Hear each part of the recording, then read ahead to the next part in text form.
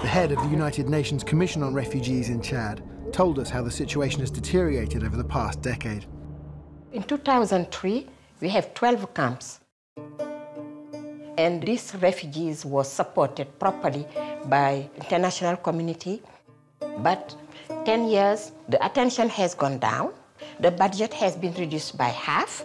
And these people are still here. More than 350,000 people. And the number keeps growing. But your budget has been reduced by half? By half. And why is that? Because these people seem to be forgotten. Maybe the media is waiting for people to die, but there is a need for people to know that the Darfur situation is not over unless these people return in their areas of origin.